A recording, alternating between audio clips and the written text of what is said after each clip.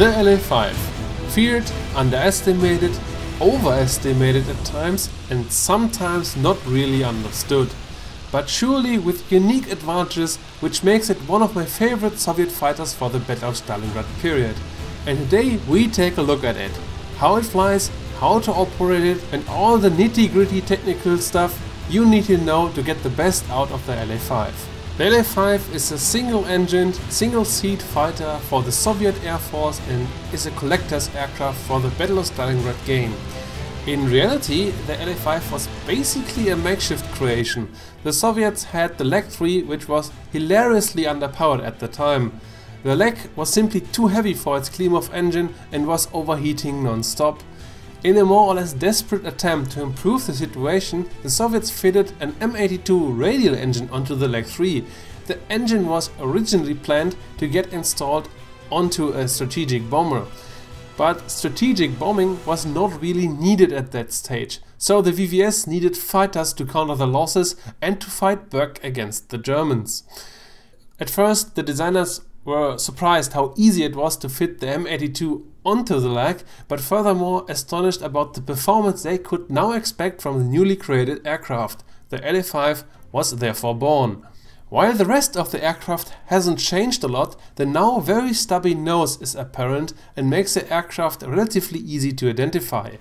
New pilots sometimes have trouble and mix up the aircraft with the German Focke-Wulf 190A, but the wings and the tail of the La-5 are more roundish, while the 190 offers pretty rectangular wings and tail.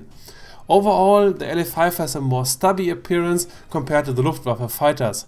From behind, the oil radiator below the nose gives the aircraft away for sure. The Luftwaffe simply doesn't have a fighter with that small oil radiator below the nose.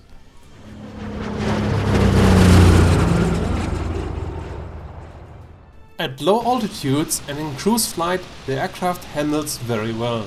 Very responsive and easy to control, with a nice initial turn rate thanks to the leading edge slats and an effective elevator even at a little bit higher speeds. The roll rate has to be mentioned especially since it's one of the main selling points of the La-5. The roll rate is almost as fast as the roll rate of the 190 and much faster than the 109s. That allows for quick changes of direction the 109s can't follow. It makes following and evading target more easy and allows for spectacular rollover maneuvers at the peak of a steep climb, especially with the help of that big engine, which basically pulls the aircraft around in those maneuvers. However, in sustained turns the La-5 is a little lackluster and doesn't turn as well as a Yak or as a 109. This is due to the fact that the La-5 likes to beat speed very quickly. And as soon as the speed is gone, it gets increasingly floppy and likes to drop a wing or two. Turns at very low speeds are therefore very sluggish, the roll rate and overall controllability suffers immensely. That behavior can be treated with the deployment of flaps, but that will slow you down even more and will hamper your acceleration. That can result in nasty and costly stalls above the ground. Another problem at low speed is the fact that the engine likes to overheat when not enough air is coming in to cool down the cylinder heads. That can reduce the effective performance even more at those speeds. Therefore the La-5 can be outturned from low to medium speeds by 109s with ease. But surely the La-5 comes to life at higher speeds, let's say at cruise speed or a little bit above. Even in dives, the ailerons and elevators stay very responsive and allow for aggressive changes of direction. Those changes can be flown very energy efficient when mainly roll maneuvers are used. Since the 109s like to lock up at high speeds, this is truly an asset. However, the 190 can easily outroll and outturn the La-5 at higher speeds, let's say 500-600 kph plus.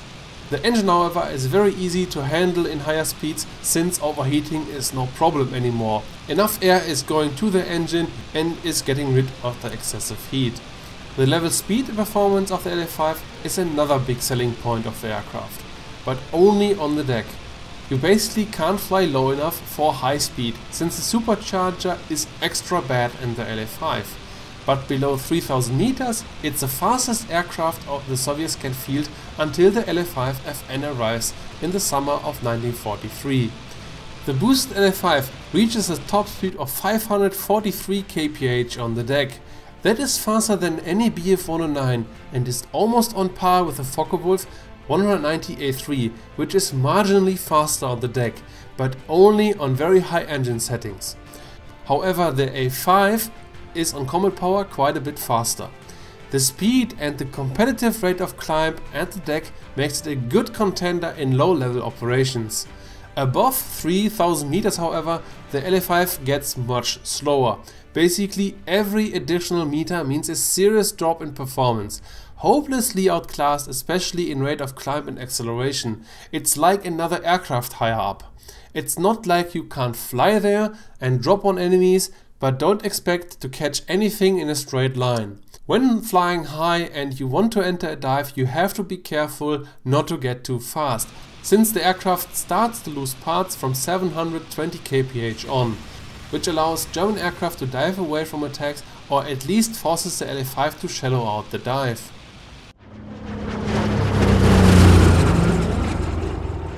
The loadout of the La-5 is quickly explained. First off, you can equip bombs, one for each wing, 50 and 100 kg bombs which drop at once if you press the release button. I personally would never use the bombs. The Soviets have fantastic ground attackers and usually they need proper fighter support, and the speed loss due to the bombs and the bomb breaks wouldn't really help with that task. Therefore, I never use the bombs. The next option, the flat windscreen, was a modification in reality as well to improve visibility, since the curved windscreen distorted the view through the glass. But I personally see no real difference in-game, since we don't have that light refraction modeled in-game. So I never use the flat windscreen as well, so I just go with the curved one. The RPK-10 shows you the direct way to the closest airfield with a radio beacon installed. If there is no radio beacon on the airfield, the RPK can't show anything. The mission designer has to place those beacons. So you still have to use your brain when using the RPK. Otherwise you sometimes miss an airfield because only the radio beacon got destroyed. The usage itself is pretty easy. I explained it now a few times, but I guess I do it now again in case you haven't watched the previous videos. The RPK is obviously installed in the instrument panel of your cockpit. I will explain that in detail in a bit. But the instrument is basically just a needle, and if the needle is right in the center of the instrument, then you're flying right towards a friendly airfield with a radio beacon. If the needle has some deflection to the left or right, you have to turn in the corresponding directions to align yourself with the airfield. It's really that easy. However, the instrument has no indication how far away the airfield is, so you have to actively look around for it, otherwise you will fly over the airfield, the needle will just change direction and you maybe wonder why the RPK is changing direction so quickly. The La-5's armament are two 20mm Shavak cannons mounted on the engine cowling and firing through the propeller blades. And with this option here, you can change the belting of your 20mm ammo.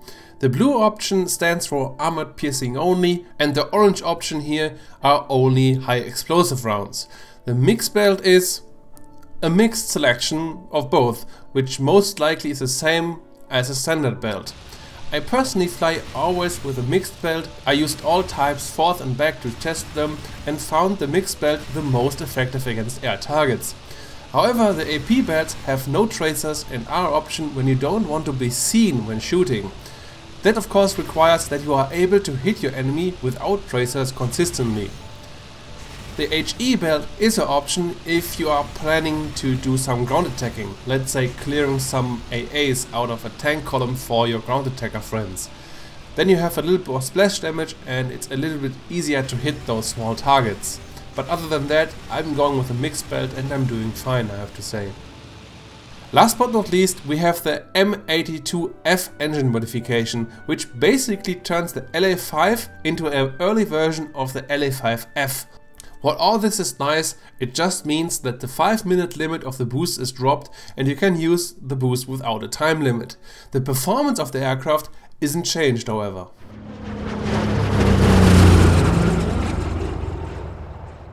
For a Soviet aircraft, the cockpit is amazingly clean and well organized, I have to say. No instrument is hidden behind the gun sight or any other object. The view to the front and to the sides is very good and much better compared to the German 109 or 190. Only the small bars left and right are sometimes a hassle, but since the La-5 rolls very nicely, you can roll around to look around those bars very easily. The view to the rear, however, doesn't live up to that standard.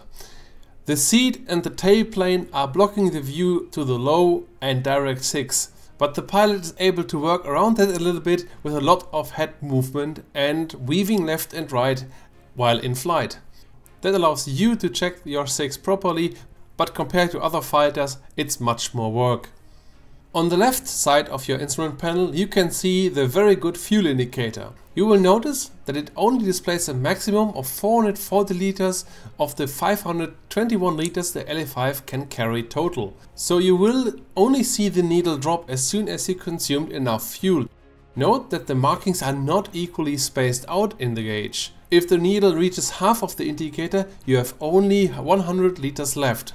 The red marked area highlights the reserve of 50 liters. We will cover the fuel consumption in detail in a moment, but let me mention here that you will have only about 5 minutes on the last 50 liters if you fly in combat settings.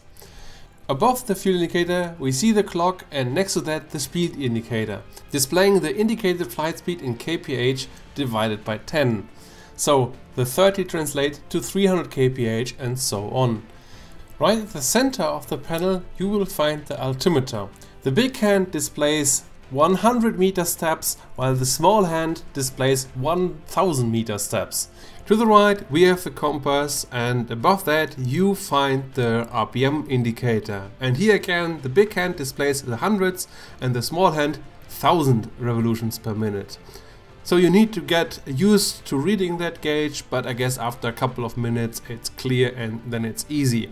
Then we have the manifold pressure indicator, and displaying in millimeters of mercury divided by 100, meaning that if you see the needle on the 8, it means that your manifold pressure is 800 millimeter of mercury. Further to the right we have the indicator for the oil temperature in Celsius for our engine. Usually the oil is quite easy to handle, but you have to be careful that the oil is not exceeding 125 degrees Celsius, which is the end of the scale. So I can tell you now, please don't blast the gauge. This is basically all you have to do. More important and easier to overheat are the cylinder heads. We see their temperature in the gauge below. For good operations, keep the needle somewhere in between the rect markings. 250 degrees Celsius is a maximum temperature for the cylinder heads.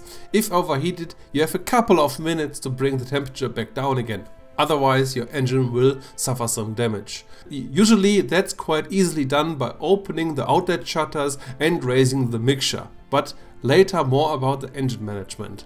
To the left we see the climb rate indicator in meters per second, and further to the left the turn and bank indicator, where you can detect the slightest yawing and rolling movements of your aircraft even before your eyes can pick up that movement. Very handy for energy efficient flight and for takeoff and landing. Last but not least we have our trusty RPK, which I have explained a minute ago in the loadout section. There are no important gauges hidden somewhere. Not on the wing, not behind the seat, nothing. That's the reason I like the instrument panel of the La-5 a lot. The gauges can even be backlit, which is awesome since that makes the gauges easier to pick up. Okay, so how get this thing going? Of course, start the engine first, and then as soon as it started, raise the RPM to the maximum, select a full rich mixture, open the oil and the inlet radiators fully, and close your outlet radiators fully. It's possible that we have to open them later on in the flight a little bit, but I will talk about the engine management in detail in a moment. It makes sense to keep the canopy open for taxiing to be able to look around the nose a bit, since the La-5 has a pretty fat nose and it's really hard to see if you have the canopy closed. Furthermore, the La-5 has no lockable tail wheel, so you need a lot of brakes and rudder to steer around on the taxiway. Furthermore, you don't have toe brakes, so you can't apply left and right wheel brake just like that. No dedicated levers or buttons for this basically. The La-5 has pneumatic actuated brakes, which means that if you push the general wheel brake button, that left and right wheel brake gets used at the same time by the same amount. But if you use one side of the rudder, let's say left rudder to 50%, then the braking force gets partially applied on the left wheel brake, while the right wheel brake will brake a little bit less. So if you apply full left rudder, all the braking force goes on the left wheel and brakes it fully down, while the right wheel will rotate freely. Braking one wheel fully down enables you to turn very tight and, for example, to turn your aircraft around on the spot. To get going, throttle up to 20 to 30% of the throttle and reduce the throttle as soon as you start moving. Let's say to 10%, 10-15%. Key is to take your time. I know basically I tell you this every time and it's the same for every aircraft, but the worst enemy for an aircraft on the ground is speed. So as soon as you feel uncomfortable, use your brakes and your rudder to keep you on track and to keep your speed low. Use your throttle and brakes in concert to make your way to the runway. Check for incoming aircraft from both directions, and if clear, position yourself on the center of the runway and we are ready for takeoff. The takeoff itself is not very hard if you follow some basic steps. You need to know that the engine torque and prop wash will push you to the left quite hard. Therefore, we need right rudder to keep you on track. You don't need flaps. I personally like to put the trim to 50 to 70% tail heavy, since that setting will make your nose rise a little by itself as you get faster and you pull the stick less hard to take off. Now, throttle up to, let's say, 50% and push some right rudder in advance. From there on, watch your turn and bank indicator. If the needle is swinging to the right, release the right rudder a bit and let the aircraft recenter itself with a torque. Not long after you start to move, you can go full throttle. As you pick up speed, you will notice that you need less rudder over the course of the takeoff. Your tail will lift automatically at some point.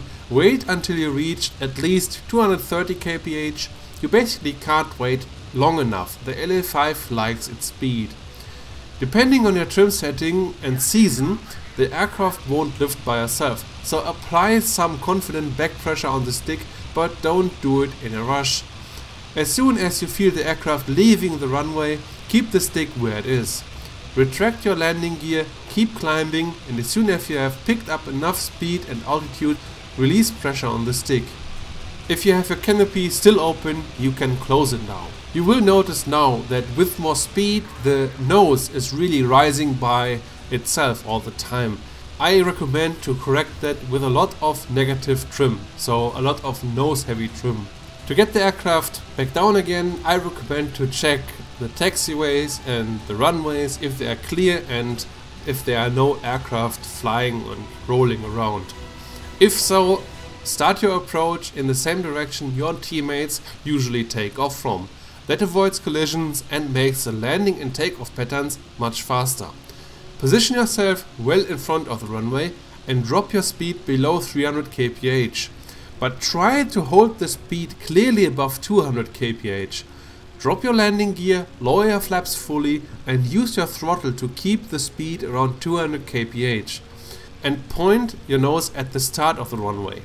You will notice that unlike in cruise, the nose gets now very heavy in low speeds.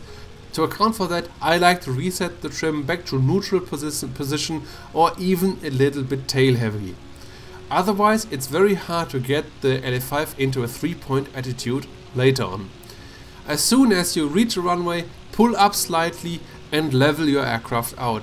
You should be now a few meters above the ground. Let your airspeed drop further without gaining altitude again. Keep yourself as close to the ground as possible without actually touching it. As soon as you hit 170 kph, pull slightly up and try to get yourself into a 3-point attitude, which means that all 3 wheels should touch the ground at the same moment. Try to imagine how the view looks when you're sitting on the ground to make that 3-point landing. After touchdown, correct any tendencies to brake out with some controlled use of the rudder and some back pressure on the stick. By applying back pressure, you put weight on the tail wheel, which stabilizes the aircraft even more. You can let yourself roll out, or you can apply brakes to slow you down a little bit faster. Roll off the runway and make space for the next aircraft.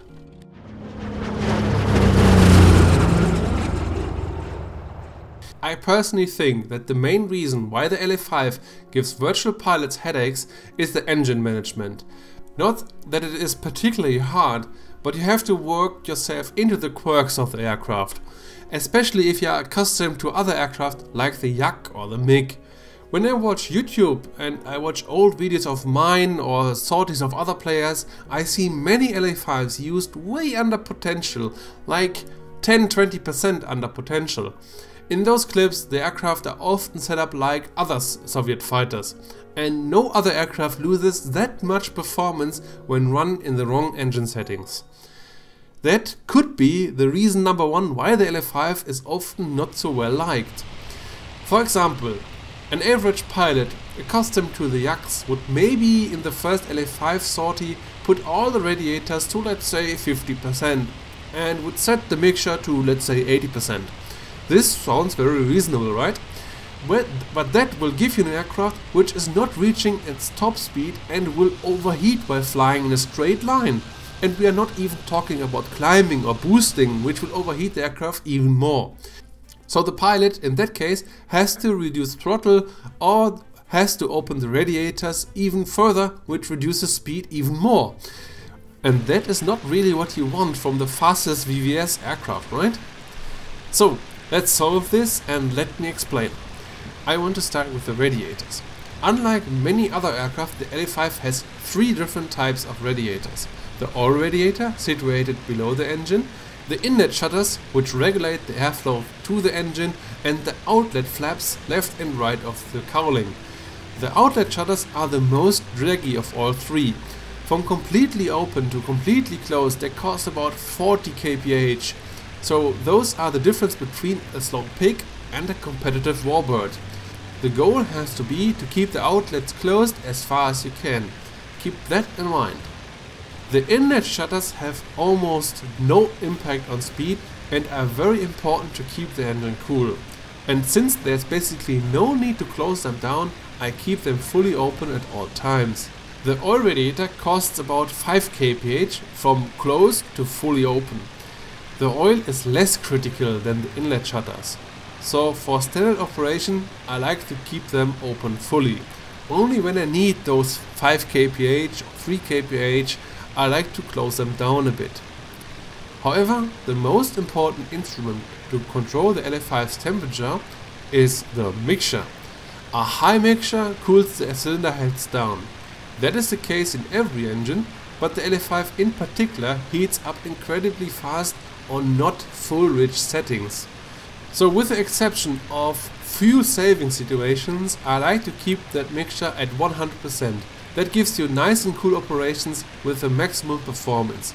Even when flying higher up, I rather have full mixture to have that cooling effect. Then there's the RPM. If you run anything lower than 100%, your acceleration at low speeds and your climb rate will suffer a lot. And since there is no real repercussions for full RPM, I keep them to the maximum most of the time. Only when my engine took damage I reduced my RPM to 2000 or something like this. But generally speaking, go full RPM and be done with it. The La-5 has furthermore a boost, and it can be activated with the press of a button. Only with the boost you reach the described top speeds by adding 40 kph on the deck. In standard configuration you can run it for 5 minutes, but with the M82F engine you can run it without time limit. The boost works only in the first supercharger stage and only below 3000 meters. Above 3000 the boost is a waste of fuel. Speaking of superchargers, I found a really weird bug, or let's say deviation from the manual there. while the La-5 manual states that the second supercharger stage has to be activated from 3500 meters on, in game you actually lose speed if you do that. In fact, in my testing I found a switch altitude of 4500 meters more effective. But since the La-5 rarely flies at that altitude, the second stage is often not needed. I don't know what that is, but yeah. Some birds are telling me that this gets fixed soon in a patch. So if this gets fixed and the switch altitude goes back to 3500 meters, I will let you know in the description. Please take a look if that is in any way corrected. But for now, use the second stage of the supercharger at 4500 meters to get more performance. The flaps of the aircraft can be gradually deployed, and that very fast. Especially the 109 flaps deploy much slower. That allows for quick changes of tactics and for surprising slowdowns and feints. And while a 109 can only react very delayed to those tricks. Furthermore, the La-5 features leading edge slats which deploy automatically at certain angle of attack. I personally don't feel the effect of them that much in my flying, but they should stabilize turns at very high angle of attack. While all that is nice, they are surely less effective than the 109 slats. The elevator and the rudder can be trimmed in the La-5, which is really nice. In level 5 the elevator has to be trimmed almost completely nose heavy. Otherwise the pilot has to push constantly his stick forward to keep a level attitude in cruise flight. The rudder trim is nice, like I said, but to be honest I don't use a rudder trim that often. By default the rudder is trimmed for a coordinated cruise flight. Sometimes I like to use a trim to coordinate climb, for example, which happens of course at much lower speed, so you need a different trim setting there. But that means that you have to reset the trim as soon as you level out and you reach higher speeds again. And I personally forget that very often. So I like to keep the trim where it is. Maybe as a reminder, coordinated flight means that the aircraft doesn't slip. The slip of an aircraft can be visually detected with a turn and bank indicator. In reality you would feel it, but in game we have to look at that instrument. The black ball of the instrument is indicating in which direction the aircraft is slipping. Applying rudder on that side centers the ball and coordinates the aircraft and makes flying more stable and more energy efficient. Speaking of efficiency, the La-5 gulps fuel like a mule the water.